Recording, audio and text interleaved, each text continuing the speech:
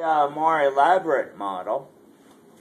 Here's the serosa, single-layer squamous cells.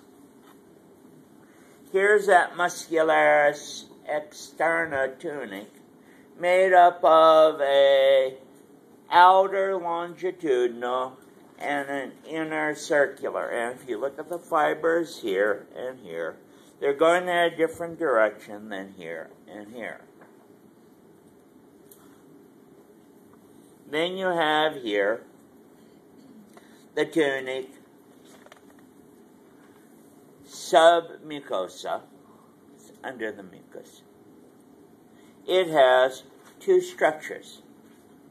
This represents an aggregated lymph node called Peyer's patch.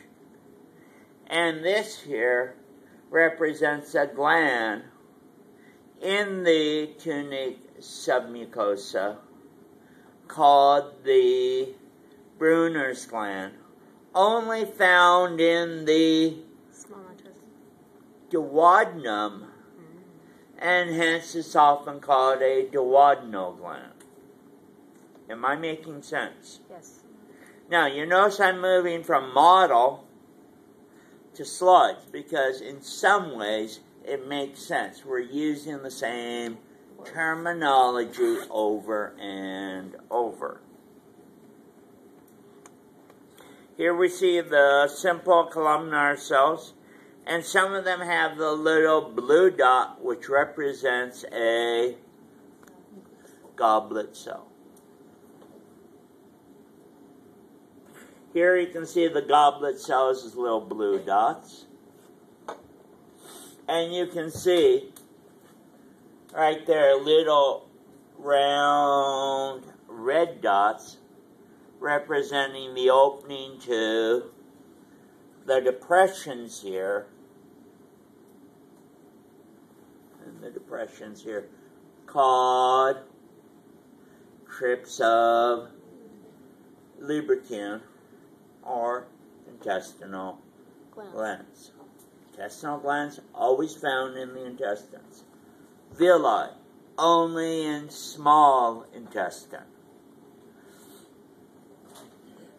Peyer's patch only in small intestine, specifically small intestine called the ileum.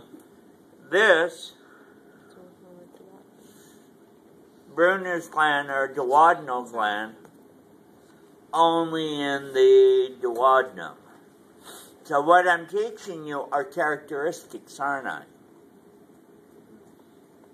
Now what you can do is memorize each structure of this tube as you go through that entire tube.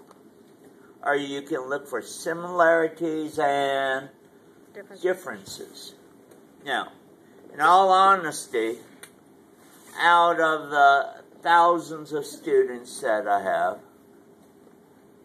99% of you will never need to go into this digestive and respiratory and urinary and reproductive histology.